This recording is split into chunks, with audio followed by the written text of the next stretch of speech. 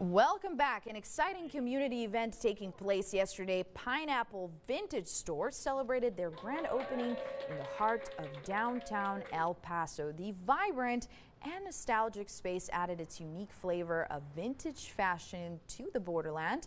And the story of Pineapple Vintage is not just about clothing, its roots that they come from, the owner's personal history, and a deep love for unique vintage pieces. You can shop at the address you see there on your screen. That looks like fun. This looks like your kind of place. That looks like my kind of place. I love vintage stores. I love thrift stores. I do actually go thrifting quite often, I would say.